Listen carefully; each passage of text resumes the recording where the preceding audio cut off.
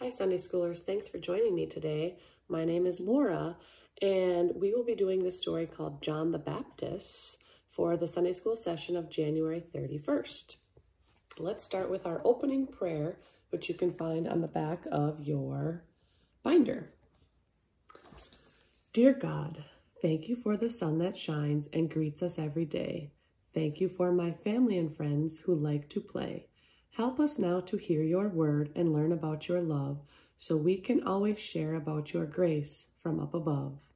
Amen. Now, I want you to make sure you have your Sunday school bin, and I want you to find your Sunday school journal that looks like this, and you're going to find your next blank page in there. And we're going to do a little getting to know you question today.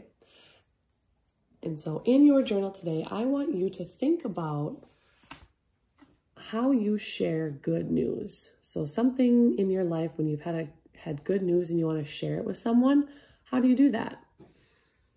So go ahead, find your crayons, your markers, your colored pencils, whatever you would like to use in your journal today.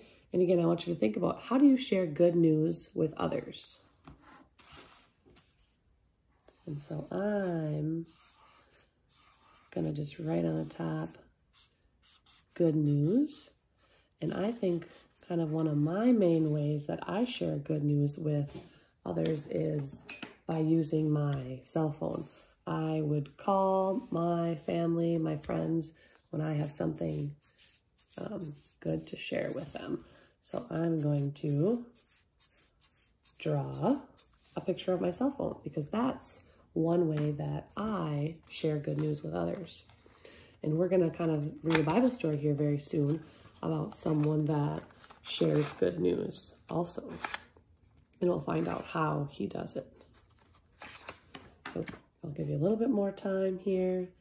Again, think about how do you share good news that you have in your life with other people.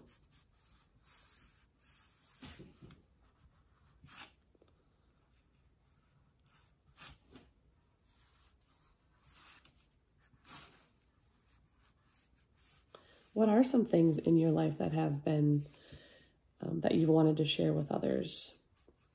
You know, maybe you did really good on a spelling test, or you met your AR goal at school, or you're in sports and you made 5 points, or you won an award there, the spelling bee or something. I think some things in my life that I've wanted to share with others was when I got engaged, when I got my first teaching job. I wanted to share and tell my family that exciting news. And when we decided to buy a new house, those are all things that I got on my phone right away and wanted to share with others. So here's kind of mine. I just wrote on the top, good news, and I drew a picture of my cell phone. If you need more time to finish up your journal, pause the video. If you are finished, you can go ahead and put that away, and we'll get ready for our Bible story for today. Now, while I'm reading, feel free to have a snack from your Bible bin if you haven't already eaten it. And you should also be able to find a copy of the story in your Bible bin as well that you can follow along with if you choose. So we're going to read the story called John the Baptist. John was an unusual man. He had lots of hair and a long beard. His clothes looked like his face. They too were furry and hairy. His clothes were made of camel's hair, held together with a leather belt. John ate strange foods, including wild honey and locusts, a kind of grasshopper. Yuck! God gave John an important job. His job was to tell people that Jesus was coming and help them get ready to believe what Jesus would teach them. John knew the things Jesus would tell people were the most important things in the world. So there you can see him eating a locust. Ugh, yuck. When he taught people, John stood by the river and yelled out, "Hey, all of you, tell God you're sorry for your sins. Turn your life around and act in ways that are good and honest." Then he would turn to another group and shout, "Are you listening? This is important. Jesus is coming. He is the Messiah. He will save all of us. Day after day, John continued teaching, preaching, and crying out so people would listen. Many people came to hear what John had to say about Jesus. There were rich and poor people, honest and dishonest people, nice and not so nice people. There you can see I'm trying to share that good news with those people.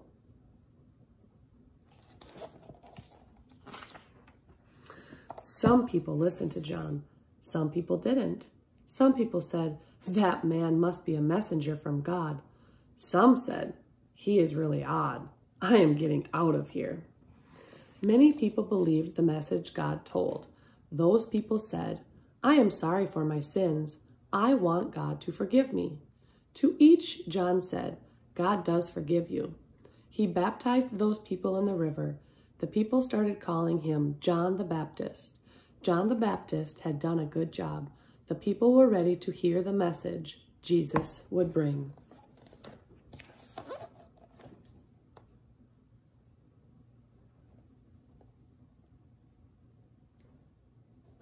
Now I have some questions for you from our story. The first one is, what job did God give John? So think back to the beginning of the story. What important job did God give John to do? Now remember, he wanted to tell people that, or he was supposed to tell people that Jesus was coming and get them ready to believe him. My second question for you to think about is, did John just tell other Christians, or did he tell everybody?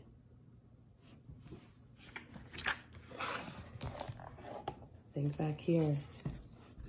John told everybody. It didn't matter who it was. He shared with everyone. And my final question for you is, why was he called John the Baptist? He got that name because he would baptize people in the river when they said they were sorry for their sins. So that's our story for the day. Okay? And this story makes me think of our Bible verse for the week. So you should find in your things your blank coloring sheet that looks like this. And here's what our Bible verse says. It says, "See, I am sending my messenger ahead of you, who will prepare your way before you." This is from Matthew chapter 11, verse 10. And so there you can see another picture of John the Baptist. Let's read that Bible verse again. It says, "See, I am sending my messenger ahead of you, who will prepare your way before you." All right, can you read it with me really fast? One more time. "See, I am sending my messenger ahead of you, who will prepare your way before you." Matthew chapter 11, verse 10. Now, we're going to get ready to put this, or get it ready for it to go into your binder. So I want you to do your best work coloring this picture. Okay? You can use your crayons or your markers. Okay? Now would probably be a good time for you to pause the video until you're all done coloring. And then when you're done coloring, you can start it again, and we will close out our lesson. We'll read through all of our previous Bible verses, and then we'll do our closing prayer. So go ahead, pause, do your best job coloring, and join me again when you are finished. All right, here is my completed memory verse page, okay? And I am going to put it in my binder. Now remember, we are going to put them back to back so they can all fit. So I'm going to go find my binder, and I'm going to find where my last picture was. And there's one in there, so I'm going to put this one in the back of that.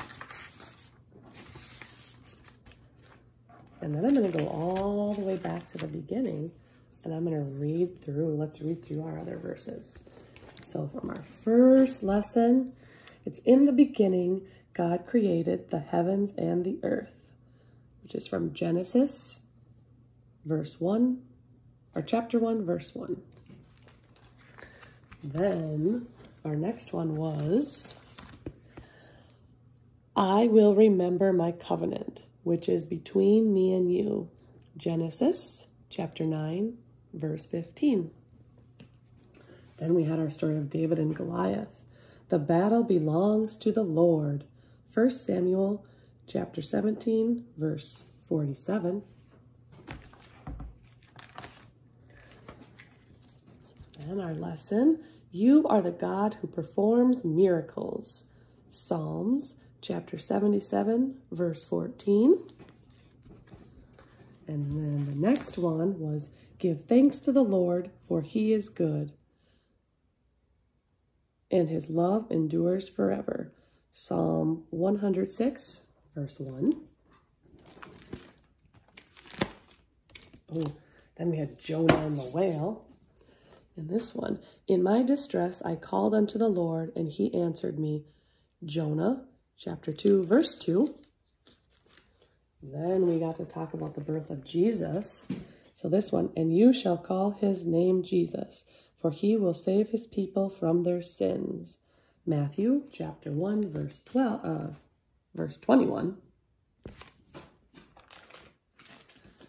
Oh, and then here he is when he was born. And she brought forth her firstborn son, and wrapped him in swaddling clothes, and laid him in a manger, because there was no room for them in the inn. Luke chapter 2, verse 7. And then the next one, why were you searching for me? Did you not know that I must be in my Father's house? Luke chapter 2, verse 49. And then last, our one for today. See, I am sending my messenger ahead of you, who will prepare your way before you. Matthew chapter 11, verse 10.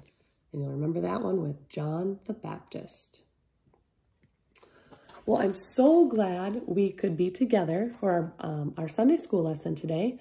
So let's end our time together with our closing prayer on the back of your binder.